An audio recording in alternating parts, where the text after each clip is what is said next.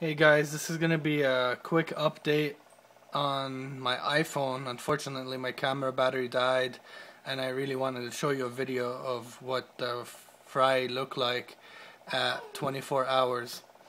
I listened to New York Stilo's advice and he told me that in the absence of rotifers that I could use the DT phycoplankton, and I think it worked, and all my fry are alive still, and this is 24 hours.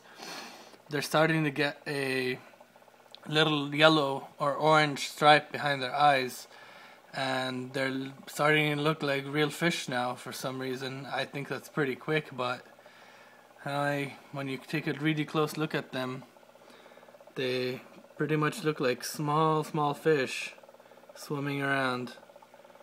I don't know how clear it is from my iPhone, but this is the best video I can get to you right now. Hopefully they'll keep living on for a while and I could get them to get past metamorphosis to become a real fish. I'll keep you guys updated. I'll probably take another video tomorrow morning and show you what's going on. I'll see you guys later.